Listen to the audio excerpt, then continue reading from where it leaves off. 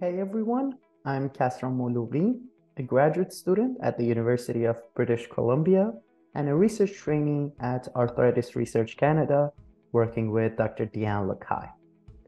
Imagine being prescribed a novel medication for treating your inflammatory arthritis, and your doctor is waxing lyrical about how these medications, called biologics, have been a game changer in treatment, improving quality of life, and symptom relief.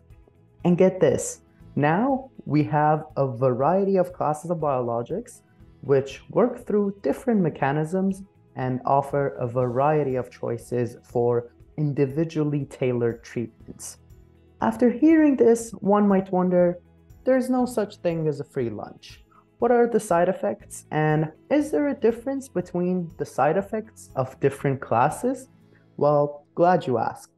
This is a crucial question for both patients and healthcare providers, and that's where my research comes in.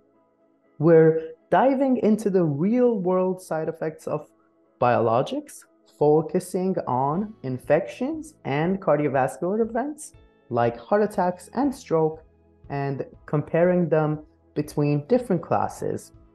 We're using British Columbia's anonymized administrative health data on prescription drugs, hospitalization data, physician visits, and other related information, and applying advanced statistical methods to uncover the difference in risks between classes and inform better treatment choices for patients and healthcare providers.